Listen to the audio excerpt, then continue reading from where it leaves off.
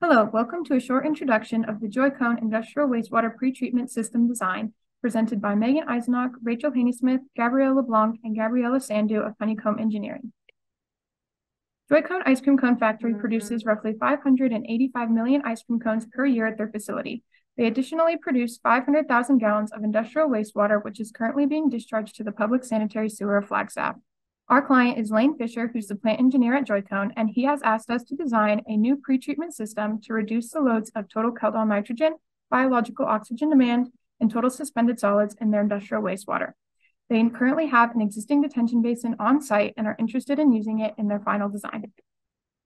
The Joy Cone facility is located in southern Flagstaff along the I-17 near the airport.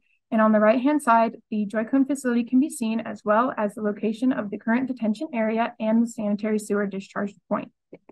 The final design is split into two phases, with the first phase being a pretreatment system before effluent is discharged to a constructed wetland. The first phase uses the two existing equalization tanks on site and adds a third tank to create a fill and draw system that will act as a sequencing batch reactor, reducing BOD and TSS concentrations before entering the wetland. This slide shows a profile view of the vertical subsurface wetland design, where the water will run through the media from the top to the bottom and then pumped out to the sewer system. This slide shows the plan view of the basin. The wetland will be on the right side of the basin, and the storm water will be rerouted to the other portion of the basin to keep it from being contaminated.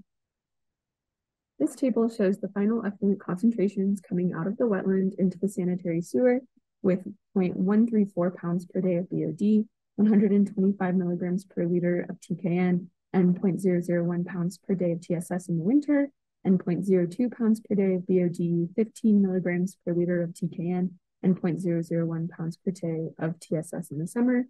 As you can see, these are all well below their current permit limits. This is a cost analysis, and this table displays the itemized list for both phase 1 and phase 2. The phase 1 total came out to $106,574. The phase 2 total came out to $117,300, and it all came out to a total cost of $223,874. Thank you for watching.